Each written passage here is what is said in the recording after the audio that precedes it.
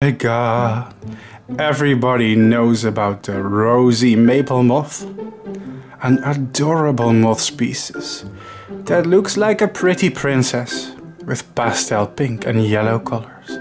They are iconic, found mostly in the eastern United States and Canada, where the silly, striped caterpillars can be found feeding on the leaves of maple tree.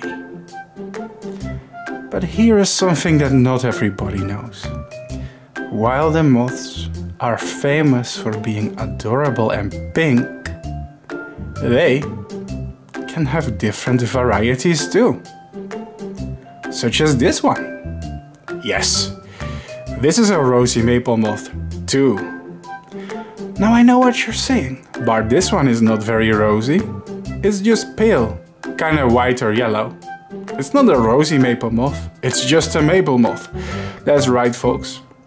I've been raising some of these moths lately, and I've come across some interesting and unusual color varieties myself. And then I've worked hard to gather footage for some of my viewers of some of the unusual color forms that you may not commonly encounter. I hope you enjoy that. Some individuals can be very pink. It's true, they're famous for it. And I mean extremely bright, almost purple, strong pink. But others can be more pale. In some cases, there are yellow intermediate forms with reduced pink color. And sometimes they can almost be entirely yellow. I have been working to get some of these varieties on camera for you.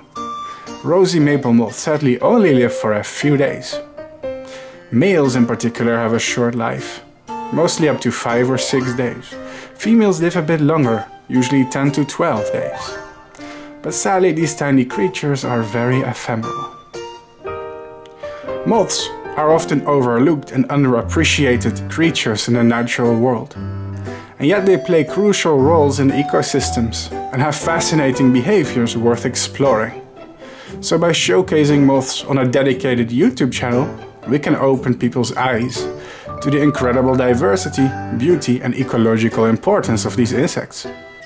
Moths are vital pollinators, just like bees, and they serve as an essential food source for many other species, including birds and bats.